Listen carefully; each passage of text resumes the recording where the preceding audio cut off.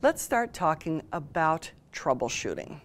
Let's talk about troubleshooting and maintenance and remote data gathering and an introduction to some graphical troubleshooting tools.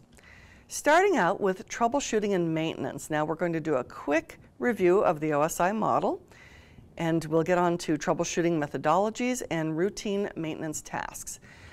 Of course, this is the last class of CCNP. It's assumed that you're already very comfortable with all the topics of CCNA and route and switch. So we're not going to spend a lot of time reteaching those subjects, but we will brush up just to remind ourselves. Starting with the OSI model, of course, we know that this is the conceptual model. We use it not only to help troubleshoot, but also vendors who develop products. They focus their attention on one or several layers. We know that each of the layers has to only speak to the immediate layer above or below it. Real quick review, something that you should very well know from CCNA. The layer 7, the application layer here, is basically a customer service counter, where an application, such as a browser, which has no clue how to get on a network, asks the operating system for help. And how does it do it? It speaks a language. It speaks a layer 7 protocol, like HTTP or HTTPS, or FTP or SMB or SNMP or DNS, DHCP. Take your pick. The list goes on and on.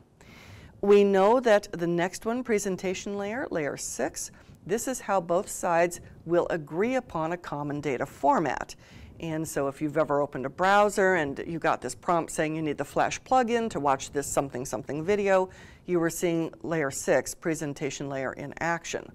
Or if you have ever gone shopping online and then you click proceed to checkout and you see the protocol change to HTTPS and the little lock down here, that's calling SSL, which is layer 6 again. So we have all the multimedia formats, all the codecs, all the character sets, the encryption, the compression, all of those, of course, at layer 6. Layer 5 down here, session layer. This is where the two endpoints start to have a sense of each other and have a sense of the fact that they're on a network. There are many ways to distinguish a session with layer 5, but the one we focus on is the use of ports. So source and destination both have their own port, and it takes a port and a protocol and an IP address to create a socket, to create an actual unique connection. So with session layer, I have a port, you have a port. Some ports are well known, as we know. Some ports are registered by applications. Then some ports are free for all, dynamic. Browser opens, OS gives it whatever's available. Transport layer. Here at layer 4, this is the pivotal layer. This is the layer that abstracts the mechanical part of the network from the upper parts. Here's where we actually establish and tear down a session. So we know in TCP/IP, the two main protocols that live here are TCP and its little brother UDP. There are, of course, many other layer 4 protocols, but we're focusing on the TCP/IP model, which of course is actually not the OSI model, but it maps to it, and we're quite aware of that. So at the transport layer, if we are going reliable, such as with TCP, we establish a session with a 3-way handshake. That sets our starting sequence numbers. And then from there, we can proceed. And we get acknowledgments periodically. I send packet 123. Actually, it would be TCP segment 123. You acknowledge back 4. I send 456. You acknowledge back 7, etc. If you acknowledge back a different number, I know to pick it up from that point. When we're done, TCP 4-way goodbye handshake. So here we are actually creating the mechanical part of the connection here, taking a big data stream, breaking it up into small segments, or if it's UDP, UDP datagrams for transmission across the network. Now, of course, UDP doesn't break things up the way TCP does. UDP expects the application to do that for it. Now, at layer 3, we're down to the real mechanical part here, where we are putting a logical address on a packet, and we're finding the best route. And of course, what lives here at layer 3? IP, its friend ICMP, and if you are managing multicasting, IGMP. So we have layer 3, where we're actually getting this stuff ready for shipment. And then finally, down at the data link layer, here's where we are preparing the packet, now called a frame, for whatever is appropriate for the transmission media.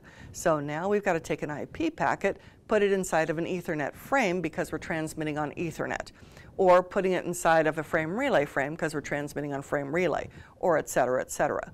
So here is where we are actually preparing the thing really to go on the physical media.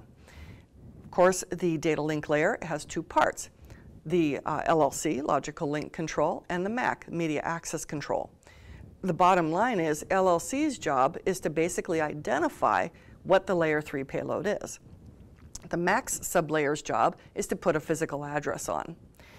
And then finally, down here at the physical layer, this is where we're transmitting ones and zeros. And that's where we have all the cabling, all the connectors, frequencies, clock rates, voltages, baseband, broadband modulation types, whether it's radio, wireless, this, that, or the other, or whether it's wired, it's fiber optic, the light frequencies, etc. That is down at the physical layer. If you need to review the OSI model, I recommend you go back to the CCNA class to do that. So let's talk about some popular troubleshooting methodologies. You do need to be aware of these. There are a number of them. We have something that's very simple, the simplified one. We'll see that in a moment. We have from the top down or the bottom up, and we are talking OSI model. Starting at layer 7, working our way down, or starting at layer 1, working our way up. Or something that we tend to do very frequently is good old divide and conquer, usually starting at layer 3 and then working in either direction. Most of us start out with, can I ping this thing? And so that's of course a layer 3 activity. Ping itself is an application, but it uses ICMP, which is at layer 3, right? Another one we do frequently is to follow the traffic path. Now we're going to do a whole lot of troubleshooting in this class, and we'll use a lot of follow the traffic path, see where it stops. We'll ping, we'll trace, and we'll also look at diagrams and see where is this supposed to go. We can also, if you need to just check something quickly, we can compare configurations. So for example, if you have two routers creating a VPN between them, or you have two switches creating a trunk link, or maybe an ether channel port between them, a link between them, if it's not working, if the tunnel's not up, if the channel isn't up, if the trunk isn't trunking, we can very quickly look at the two ends and compare to see if they're compatible. So we can compare configurations. Or sometimes we can compare what's running versus what's in start. And then there's good old component swapping. Let's just swap out a cable. Let's swap out a switch if we have to. Let's swap out something just to very quickly narrow down the problem on a physical level. So the simplified troubleshooting methodology has 3 steps right here: problem report, problem diagnosis, and problem resolution. Please remember those 3 steps. Susie Q has reported a problem. We actually verify and diagnose it, and from there we try to resolve. 3 steps. We can see with the top-down troubleshooting that we would start at a higher layer in the OSI model and we'd work our way down to a lower one, such as let's start with the browser and see what the browser can do, and then work our way down. Or from the bottom, let's see if we have a link light, and from there, let's go on up. Or divide and conquer, very typically we'll start at layer 3. Can we ping or can we trace to some destination? Following the traffic path troubleshooting, very, very common. Let's see if we can get to the switch. Let's see if we can get to the router. Let's see if we can get beyond the router. Let's see if we can get to the destination at the far end. Or comparing configurations. If we look here, I'll just take a quick look. We can see, and I'm going to zoom in just a bit so we can see this. We can see if we look here that this is our running config on a router, and if we scroll down, we can see that int FA00 has an IP address of 192.168 1.254 with a /24 mask. And the duplex and speed are set to auto. When we come over here and we see what's in start, the same router, we can see that start says this IP should be 192.168.1.1. So it looks like someone changed the IP address while it was running without saving it to startup config. So there's an example there. We'll see plenty of examples of comparing configs when we take a look at Ether channel and VPNs and the like. Or just let's flat out swap components, just really quickly. Let's just try a cable, try a different switch port, try a different end device like a different laptop, try a different switch. So we can swap out things as well. All of these methods are ways of very quickly narrowing down the problem. Now, something you really need to be aware of is having a structured methodology for troubleshooting. You know, I can tell you so many times I've seen junior engineers and junior network administrators, they just try things shotgun. They'll try 5 different things. It suddenly works. They don't know which one did it.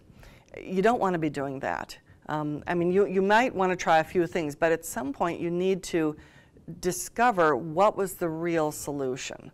Now, in real life, chances are excellent the real solution has already been done, and just the configuration or the performance of the hardware, it drifted, something broke, something changed.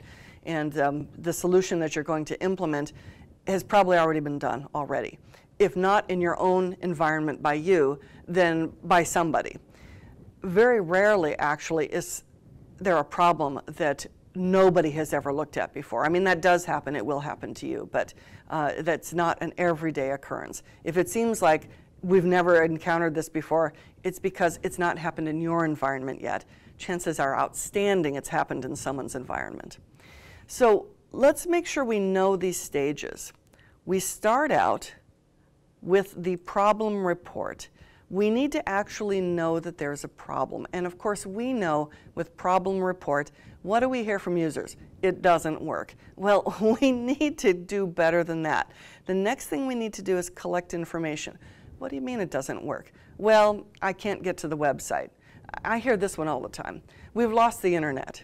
No, I can ping and you can get email. We haven't lost the internet. Or you can Skype or you can do whatever. Instead, we have a problem with, say, your browser. So when we collect information, we're trying to do detective work, gather as much info as we can so that we have everything just laid out and we can look at it and analyze it. So when we collect information, we're trying to find out what really does work, what really does not work, did it work before, what has changed. Now, of course, if you've ever dealt with users, they get all defensive and difficult because they're afraid that you're somehow accusing them. And so there's a sort of a skill to gathering information. Get them to think that they're helping you in this detective work. That kind of helps break the ice. After we've hopefully gathered all the relevant information, and quite frankly, we very frequently have to go back and get more info, we will examine the information, examine what we have. And then from there, we'll try to eliminate potential causes. So if we can ping, it's not going to be a cable, right? So I mean, that's where the divide and conquer and doing whole sort of sections helps to narrow this down. Then once we've narrowed down to a list of candidates, we'll propose a hypothesis. Well, okay, we can ping, but we still can't open a browser. Well, or we can't have a browser go to the web server. Well, what are all the possible reasons why we could ping the web server but not open a browser to it? Well, it could be the server service. It could be the web page itself. It could be the browser. It could be a proxy configuration. It could be that we've got an ACL somewhere. It could be that we've got some firewall blocking something. So we've got this list of possibilities. So we propose what we think was the most likely hypothesis, and very often it's what has happened before. And then we'll verify, we'll test our hypothesis, and this is where you check one thing. Was the problem solved? No. Go back again. If it was not solved, either try another one, try the next thing on your list, verify it, and keep going round and round. Or if you have to, go back to your information. Or if you really have to, go get more information. That happens all the time. And if it was solved, when we finally find the thing that does solve it, yes, then we have problem resolution. Now, of course, if you've worked in help desk, you know this. Problem resolution means that I go to Susie Q and I say, please try this, do what you normally do, is everything as it should be? So we won't make assumptions on what we think is right, because the user, the initial problem may still mask other problems. So we want to make sure that it's all working for the user. Because the bottom line, you know, the business is IT, IT is the business. The bottom line is business runs on IT. And everything we do has to make the people who actually make money for the business, which is not us, who are spending money on the business, the folks who are actually making the money and bringing in all the revenue, and the ones who are productive in that regard, we need to make their lives as easy as possible so they can rake in the dough, so that they can basically have the network, which keeps us employed. So as you're collecting information, 3 categories. There is the troubleshooting information, and you collect this while you're troubleshooting an issue that was either reported by a user or by a network management station. Say you've got an SNMP manager, or you've got SolarWinds, or you've got whatever you've got. And either way, you've collected some information while you're troubleshooting. There's also baseline information. Now, in this case, the network is operating normally. But we want to gather a baseline so that we can see the performance trends and we can see performance drift. Because networks, unless the business is going out of business, networks never get smaller. They always grow. They grow in capacity, or in what they have to do. They grow in utilization. They grow in the number of protocols that go across it. They grow in the number of users that log on. So we want to collect a baseline when the network is operating normally, and this gives us a frame of reference that we can compare other data to when we're troubleshooting. So we can say, well, that's happening, that's not normal. Or, yeah, that is normal. Or we can also have network event information collection. So devices will automatically generate alerts in response to something happening, some kind of condition. Like maybe the switch will hit some utilization level, or the router will hit some utilization level, or a server will hit some kind of utilization threshold. And so when those happen, some kind of network event is generated. These can be just notifications, or they can be emergency messages. In SNMP, we call them traps. So starting with the problem statement. So remember, we have this problem report here. So let's start with a problem statement. We need the problem to be as specific and relevant as possible. Now, in the very beginning, when Susie Q says, I can't get on the network, her problem report will probably be very vague. It will just be what she perceives, or it'll be very narrow, or she'll start saying all kinds of things that aren't relevant.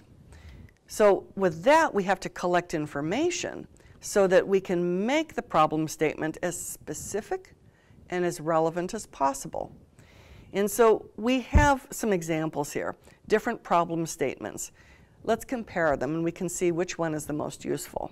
From a networking perspective, this first statement will be the most useful. Now, from a help desk perspective, when you're dealing with desktop operating systems, maybe something else is more useful. But from a network perspective, it gives us the most information to say that user A is unable to connect to this resource, 10.1.1.1/share.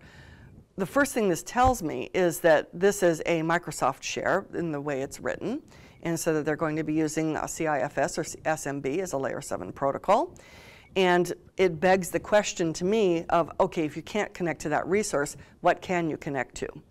That's far better than saying, the network is broken, or user A cannot reach the network. Well, is that true? No, it's much more specific to say, user A can't get to that share. Or user A or user B recently changed their PC operating system to Windows 7. From a networking perspective, that Well, we might say, okay, did somebody set a firewall, a software firewall? From a networking perspective, that's not so important to us. The next thing we need to be aware of is well-known maintenance models. You will be expected to know this. So there are several of them. There's, first of all, FCAPS. Now, FCAPS stands for Fault Management, Configuration Management, Accounting Management, Performance Management, and Security Management. That's where we get this acronym FCAPS.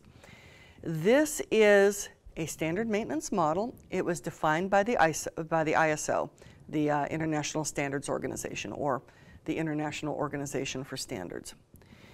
There's another one, ITIL, the IT Infrastructure Library. Probably already familiar with this one.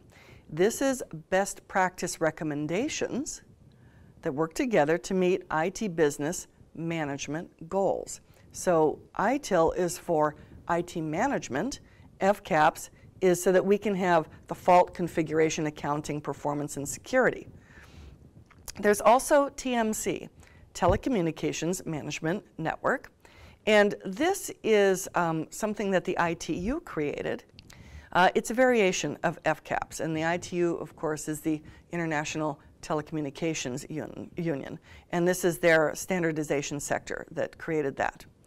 So this targets management specifically of telecommunications networks, which of course in these days of convergence and basically when you have voice and video on your network, not separate, in these days the network engineer has to know a lot about telecommunications as well.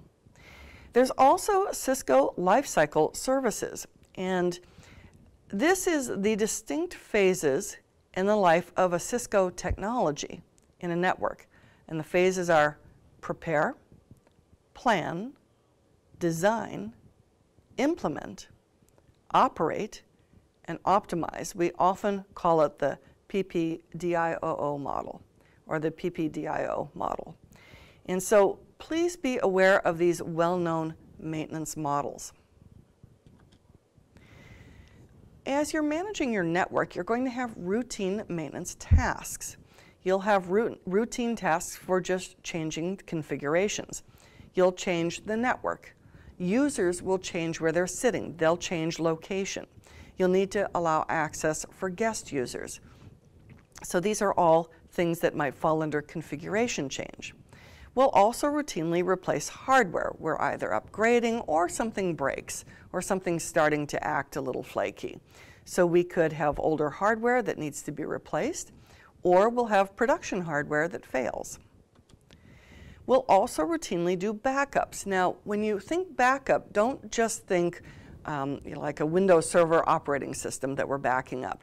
Here, we're also backing up our switches and our routers. Now you might say, that's kind of silly. We don't really back up whole OSs.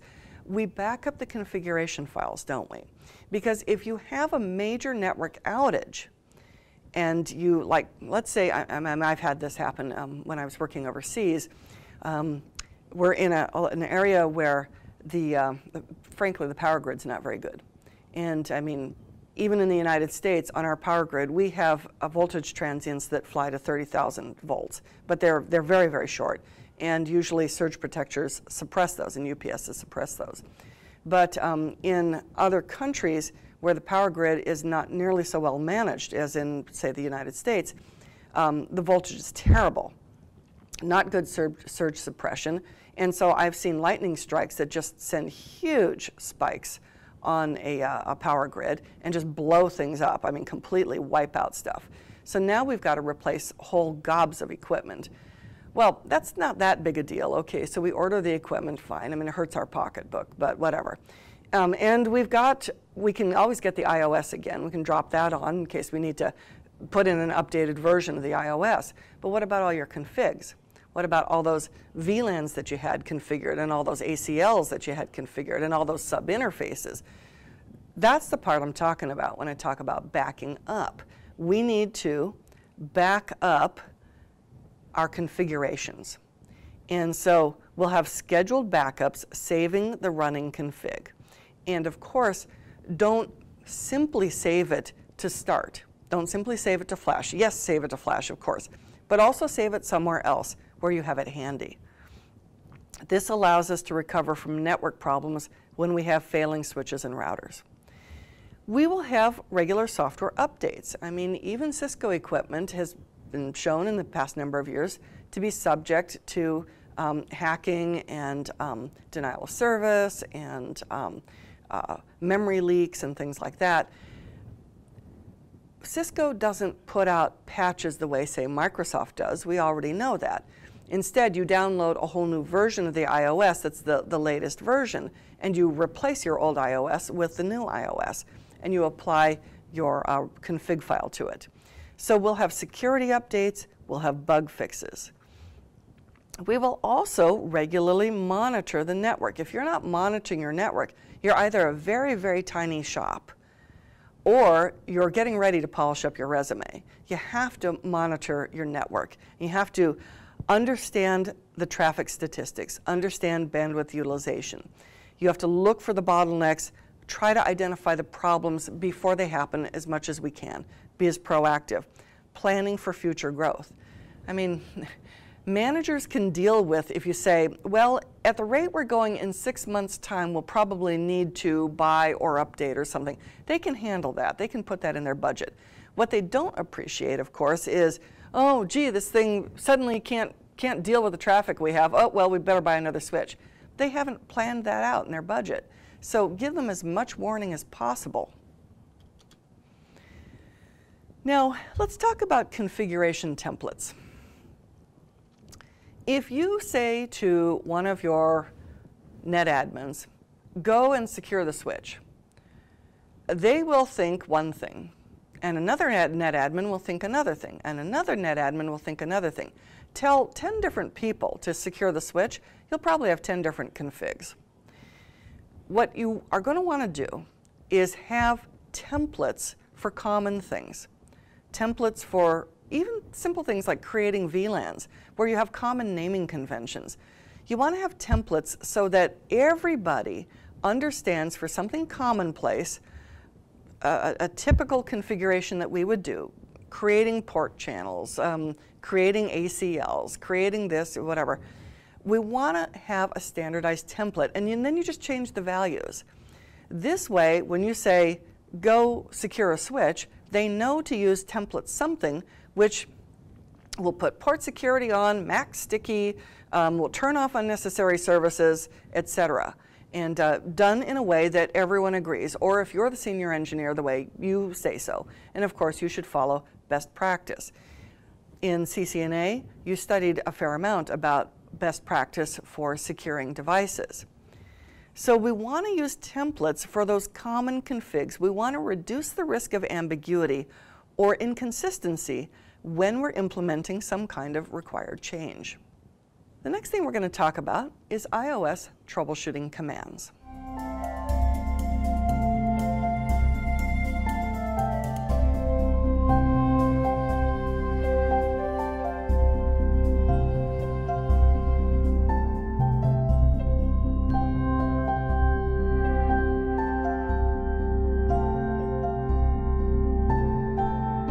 Start with new learning now